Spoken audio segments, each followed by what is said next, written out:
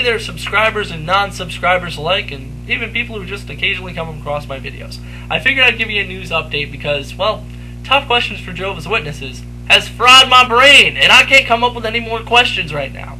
So at this point, I'm going to ask one final tough question. Now, this final tough question, I feel, is the absolute hardest, the most difficult to answer.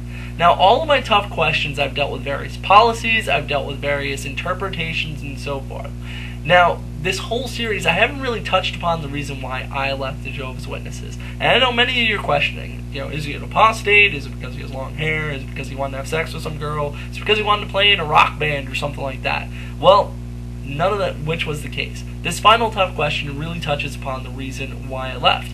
And it's actually more than just a tough question. It's kind of a set of questions and kind of a train of thought, which ultimately left me with one final question that I had to ask myself. And I feel if you go through this train of thought, if you ask yourself the same questions as this final tough question, then at the very least you're going to know your motivation as to why you're a Jehovah's Witness, just like I knew my motivation as to why I was a Jehovah's Witness and why I ultimately decided to leave.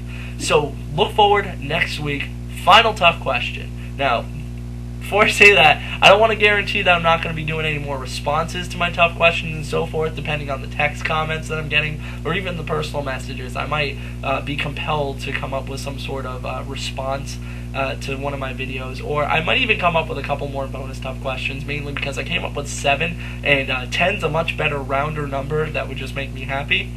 Also, I do have another thing in mind. It's kind of involving Jehovah's Witnesses, but it's not really. It's a whole new series, a whole new concept. It's going to be, at the very least, it's going to be really interesting if I can ever get to it and write out the questions. So, look forward next week. Final tough question. Thanks so much for watching all my videos, and I hope you continue to watch them, share them, spread the word throughout YouTube, spread the word throughout the entire World Wide Web about Tough Questions for Jehovah's Witnesses. Hopefully the viewership goes up, hopefully the subscriptions go up, and really, hopefully people can openly and honestly discuss a seemingly closed religion. Thanks so much. Tim Kilgore, signing off till next week.